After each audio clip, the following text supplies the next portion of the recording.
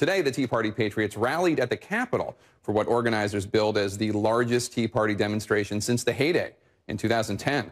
Our own Aaron McPike was there. Aaron, this drew some of the Tea Party's biggest darlings. Jake, it was a who's who of the conservative movement, and this was really the first time they had to respond as a group to the IRS controversy that was tailored specifically to them.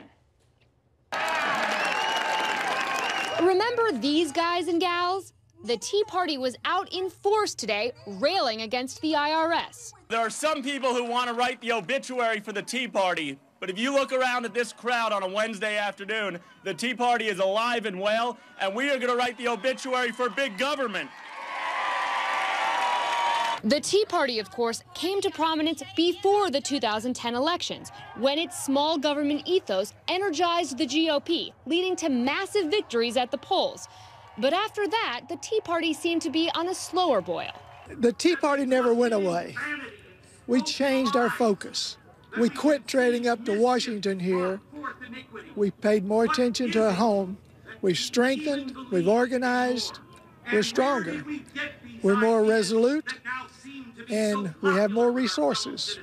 And now that we get our tax exemptions, we'll have even more resources.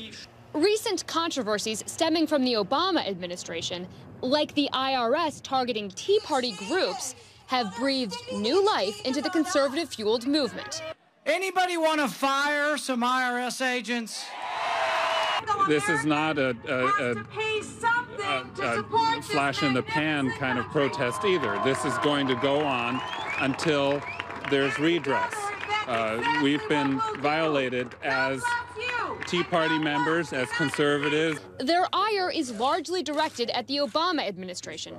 But on Tuesday, Elijah Cummings, the top Democrat on the House Oversight Committee that's investigating the controversy, released a full transcript of an interview with an IRS agent. Democrats say that absolved the White House of responsibility in targeting Tea Party groups' tax-exempt status. The blame, Cummings says, rests almost entirely with the agents in the Cincinnati office. But that hasn't diminished the Tea Party's fervor. Lorraine Land got involved with the Tea Party just a month ago.